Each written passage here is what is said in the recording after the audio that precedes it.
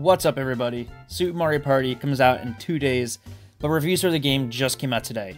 With it, we have a mix of good and bad news. So first, let's start off with the bad news.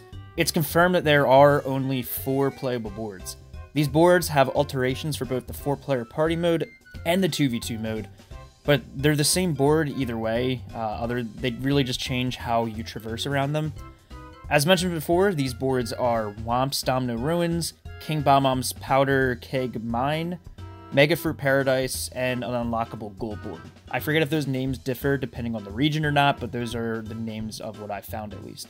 However, what's even worse is that the max amount of turns that you can play per game of Mario Party is 20.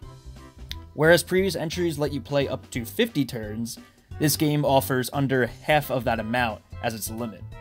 And I don't want to be super negative here or anything, as I've been trying to be pretty optimistic about this game because I've been looking forward to it, but I don't know, 20 turns as a max, that sounds pretty lame to me. Now, I understand that this turn limit won't bother everybody.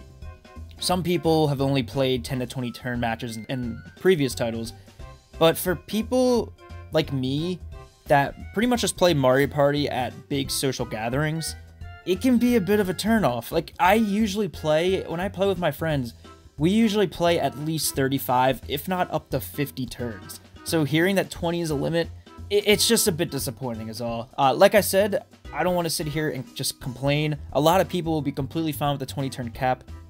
But as I said, for me and my friends, it just kind of restricts us from what we usually play.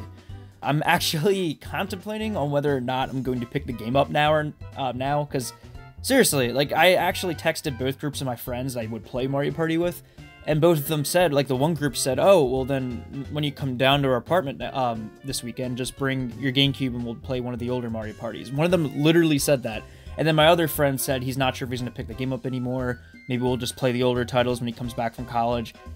I don't know, it's just kind of a mess for me and my friends right now. We're a little unsure whether we're going to get these games or not now, but like I said, this isn't going to affect everyone. A lot of people might be fine with the 20-turn cap.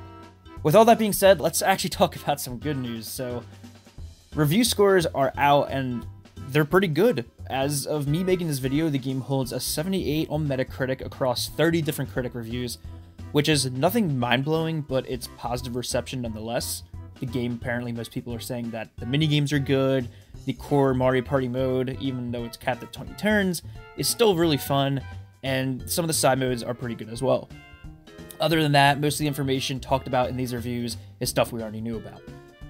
So that's going to cover it for now. Just wanted to get a quick video out there talking about the Super Mario Party info, as it disappointed me a little bit, but at the same time, at least review scores aren't too bad. Also, thank you everyone who subscribed to my channel over the past couple of weeks.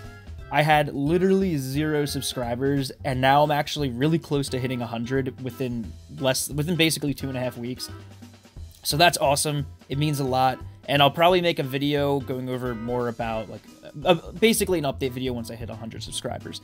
But anyway, that's going to cover it for now. Thanks for watching.